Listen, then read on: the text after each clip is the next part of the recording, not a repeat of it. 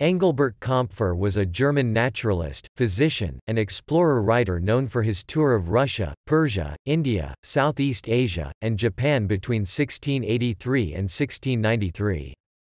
He wrote 2 books about his travels. Amoenitatum exoticarum, published in 1712, is important for its medical observations and the first extensive description of Japanese plants.